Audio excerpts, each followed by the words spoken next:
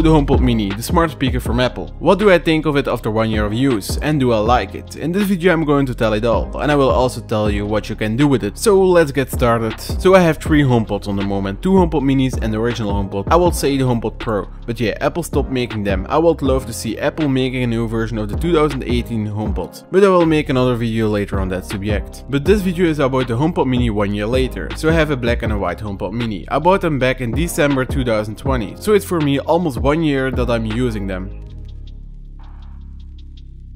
I really like the HomePod Mini design. The white and the black fabric mesh looks so clean. I love it. It just looks like an Apple product. I also love the LED panel on top of the HomePod Mini. If I ask for Siri, then it shows of course the Siri animation. And if it is playing music, then the LED panel is white. And if the HomePod is updating or restarting, then it shows a white circle animation. At the bottom of the HomePod Mini is the Apple logo. And the cable that comes out of the HomePod Mini is a braided cable, in the color of the HomePod Mini. Apple now sells also blue, red and yellow colors. So now people can choose out more colors than ever before.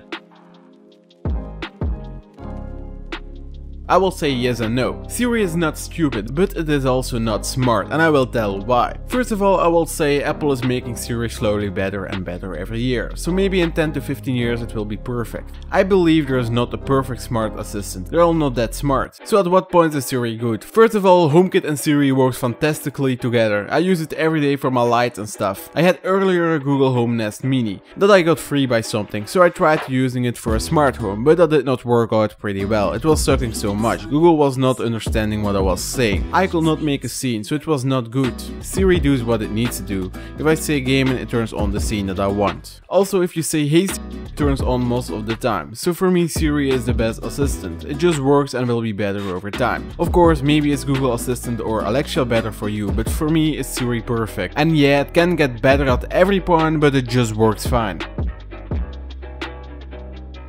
First of all, the sound is just amazing good for the size of speaker, because the speaker is directed downwards, a 360-degree sound is produced.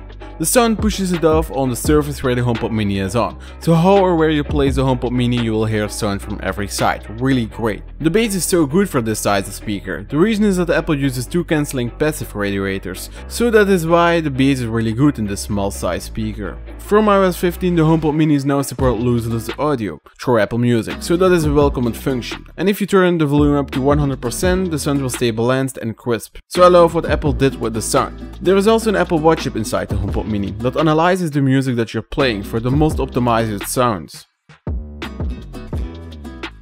So first of all, I will show you some scenes that I use. The first one is gaming. If I say hey gaming, then it turns on my lights and the colors and also the light brightness, the way how I set it up. I don't know why I named the scene gaming, because mostly I don't game anymore. Most of the time if I use the scene gaming, it's because I'm working on my PC. So yeah, the next scene is watching TV. If I say hey watching TV, it turns on the lights again in my room, also the color and the light brightness. To be honest, I still use basic scenes, but if you put more work in HomeKit, you can do so much more with it. Like in my watching TV scene, I can also add my Apple TV, but I did not have the time yet to do that. But soon I want to spend the whole day on making scenes and try to customize everything in HomeKit. Not everything is possible in HomeKit, but you can use Siri shortcuts to make more complicated scenes. I also use Siri to turn on the thermostat. I can also ask for the air quality in home and much more. This is something new in HomePodOS 15. Now you can also ask to turn on the Apple TV and turn it off. You can also ask to open YouTube on your Apple TV or some other apps that are installed on your Apple TV. So the next thing is of course music. I do use Apple Music, that works the best. But there are also other music apps that works with Siri on the HomePod. And if you use Spotify, sorry, but that does not support HomePod yet. It's up to Spotify to make it work with the HomePod.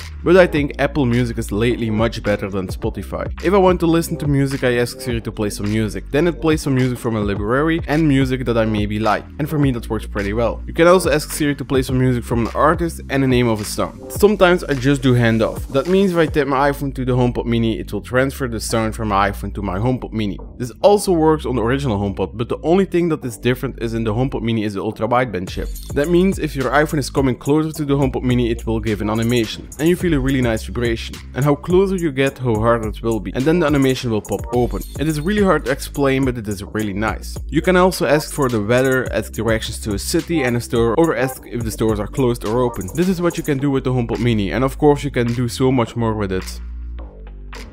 Overall, the HomePod Mini is a really good smart speaker with good sound and a beautiful design. I would say after 1 year of use, I do love the HomePod Mini and I use it every day, and I think you will too. I recommend the HomePod Mini if you use Apple Music and if you have HomeKit, and of course if you want to use Siri. And by the way, the HomePod only works if you have an iPhone, iPad, a MacBook or an iMac. It will not work with an Android phone, so keep that in mind before you buy one. The price of $99 for the HomePod Mini is just a really good price. What you get for it is insane. I will say good job Apple. I can't wait to see the future of the next generation HomePod Mini and the HomePod lineup overall. I think Apple can be a big player in the smart home, so let's see what the future brings.